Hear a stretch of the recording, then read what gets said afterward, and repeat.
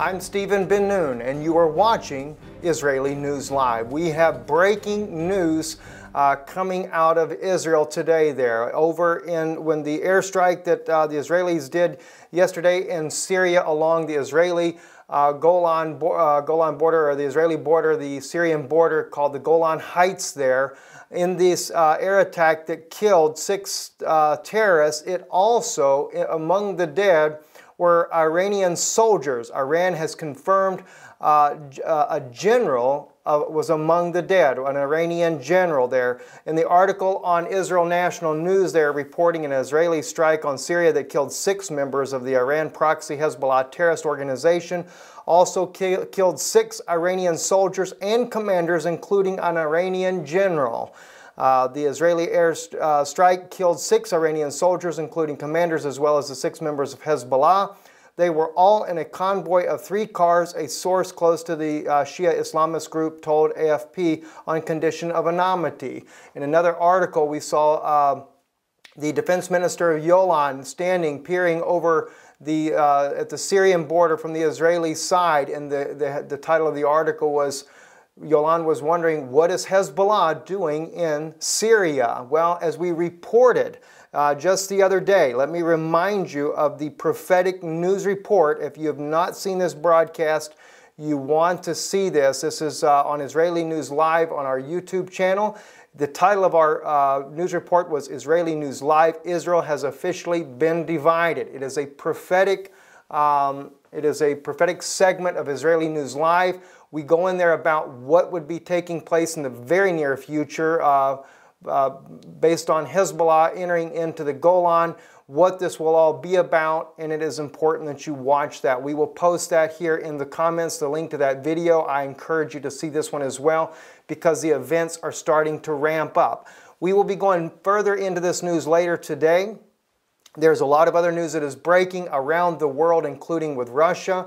There is a lot of issues happening there, and it is, this is why I encourage you again to watch the Israeli prophetic segment that is on Israeli News Live. Israel has officially been divided. It is deeper than just a division of Israel. It is prophetically showing you the events that are unfolding are meant to happen. The Iranians are involved in this. This is why you see Russia pushing against the Ukrainian people as well. Russia has to make a path in order to back up the Iranians, because they want to have a different way of entering into this battle once it begins to really heat up. This is something that the United States is concerned about as well, because the Vatican, knowing that there would be trouble out of the north and out of the east, because China may get into this later, or the east could be Iran in itself. We believe it's actually Iran, not China, but the Iranians. They are the east of the Vatican, that there would be tidings that would trouble them from the north and the east.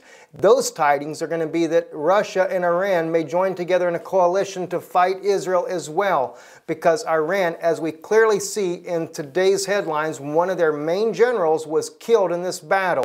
He was in Syria. They are looking at different ways of doing the attack and coming into Israel. And of course, Syria has enough border there on the Golan side there to be able to go in and completely take that northern section. Now, this is exactly what the United Nations forces want, controlled by the Vatican itself. They want that to happen so they can justify bringing troops in, but they're not intending the Iranians and the Russians to be involved. This is one reason why we see in the article about Yolan, the general of Israel, or the defense minister of Israel, he was concerned, why is Hezbollah on the Syrian side? Well, of course, when they see an Iranian general among the dead and Iran confirming it, now it brings alarm. Why? Because there are certain people in the Israeli government working with the Vatican, and this was the tidings that would bring concern for Rome. They weren't expecting the king of the north, the bear, the Russian bear, nor that tidings from the east, Iranians, really to get involved in this. They were hoping only for Hezbollah to be involved. But the Iranians are definitely involved in it, and there's going to be a war, and Israel's going to take a heavy hit there, and it's going to be harder then for the United Nations coalitions headed by the United States to be able to push them back. But they want this to happen, and they want that to happen so that the Vatican can get control of Jerusalem, and not just Jerusalem, but all of Israel. As we state in the video, Israel has officially been divided. They're wanting it to fulfill the prophecy of Ezekiel 35, where they said, we will take these two nations, we will take them both. Speaking of the West Bank and the State of Israel. I'm Stephen Ben-Danoon. Stay tuned later this evening for more breaking headline news as the events unfold today. Shalom.